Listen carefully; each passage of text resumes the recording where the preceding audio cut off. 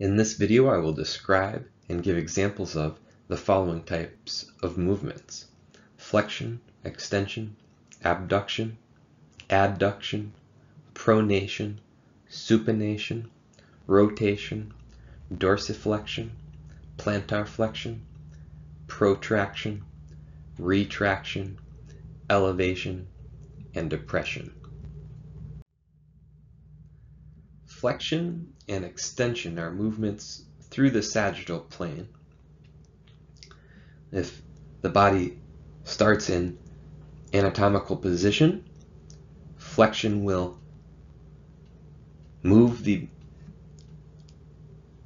upper limb superiorly and anteriorly through the sagittal plane. So here we can see flexion occurring at the shoulder joint. So the joint commonly known as the shoulder joint is also known as the glenohumeral joint. And flexion at the glenohumeral joint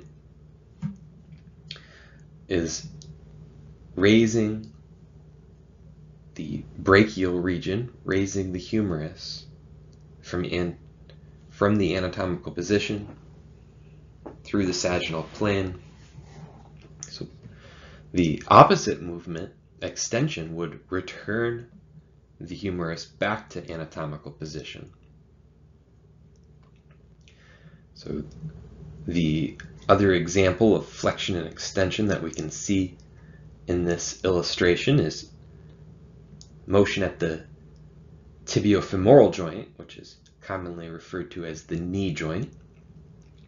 So flexion of the tibia at the tibiofemoral joint is starting from anatomical position, lifting the tibia posteriorly and superiorly.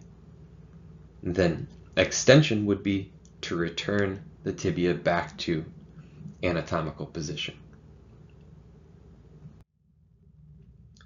Another example we can see here of flexion and extension is the movement at the neck, the joints of the cervical region. So to flex the head, you are moving from anatomical position anteriorly and inferiorly through the sagittal plane. And then extension would bring the head back up straight to anatomical position. And then if you were to move further in that direction past the anatomical position, you would start to hyperextend as you tilt the head backwards. We can see the movements of the vertebral column in D here. So flexion of the vertebral column is the motion you would do if you were laying down and doing a sit-up, or if you're in anatomical position and you are to bend over through the sagittal plane. That's flexion of the vertebral column.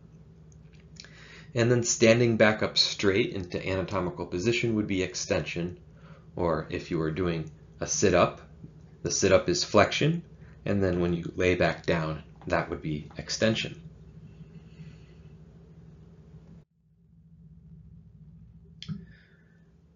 In figure E, we can see the actions of abduction and adduction. Now, sometimes I will say abduction to make it clear that the word abduction is spelled with a B, because it can sound quite similar to adduction, that's spelled with a D. So abduction, abduction, is moving through the coronal plane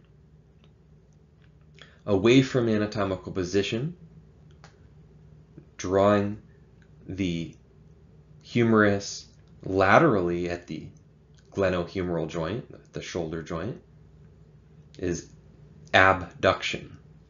So abduction of the humerus at the glenohumeral joint, abduction of the arm at the shoulder is the motion that we see here, where the humerus is drawn superiorly and laterally away from anatomical position through the coronal or frontal plane.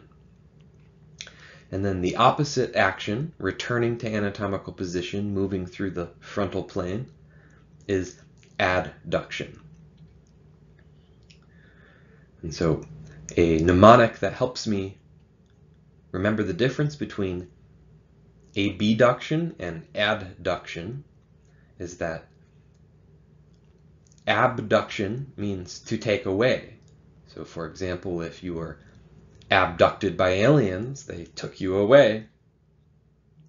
And then adduction is to add back. So abduction takes away, adduction adds back, returning to anatomical position. So next we'll look at rotation. So in figure F here you can see rotation of the head. If you move the head to the right or the left, you're rotating the articulation between atlas and axis. The atlato-axial joint enables rotation. It's a joint that allows you to pivot your head to the right or to the left.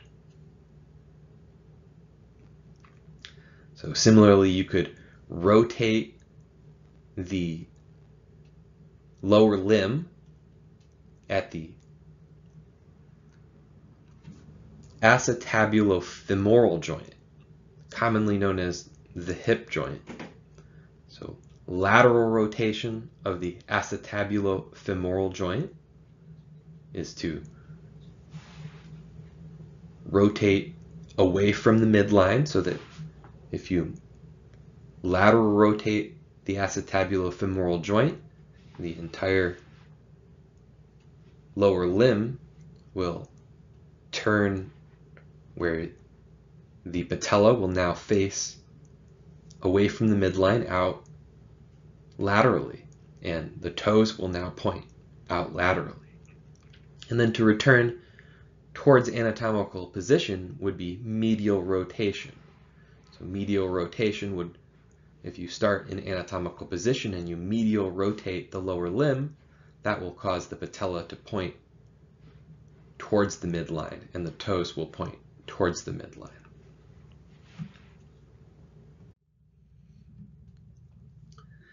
So pronation and supination are terms that I will only use to discuss motion at the proximal radio-ulnar joint. So if we start off in anatomical position with the palms facing forward, with the palmar region facing anteriorly, the motion that turns the radius as well as the manual region so that the palm will then face posteriorly,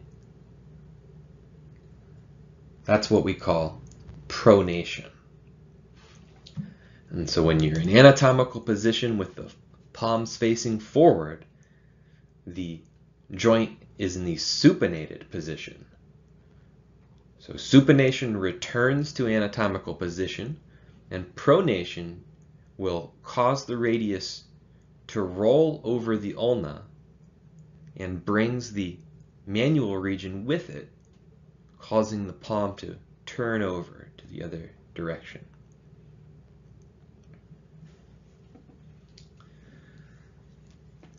So next in illustration H here we see the actions of dorsiflexion and plantar flexion. So dorsiflexion and plantar flexion are actions at the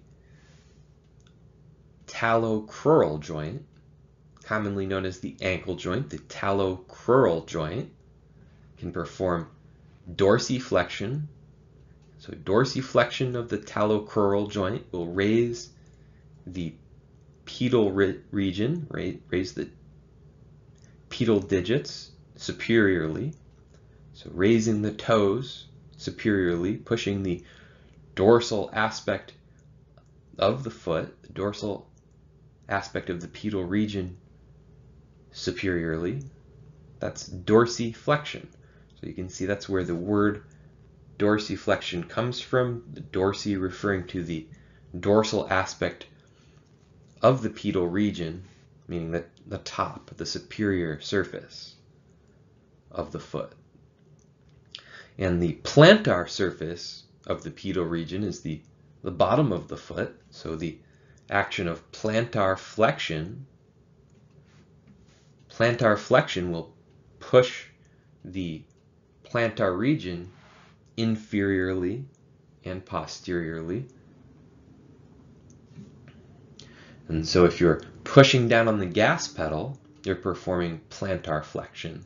And to raise your foot off of the gas pedal, you're performing dorsiflexion. So next we see actions of protraction and retraction. So protraction means to move horizontally in the anterior direction. So to push the chin forward would be protraction of the mandible. And then pulling the chin back posteriorly is retraction of the mandible. And so next we see the example of elevation and depression. So elevation means to raise vertically in the superior direction. So we can see the action of elevation of the mandible. Elevation of the mandible is closing the jaw. And so to open the jaw, that's the action of depression. To lower the jaw inferiorly, depression of the mandible. So depression of the mandible opens the mouth, opens the jaw, and elevation of the mandible closes the jaw to take a bite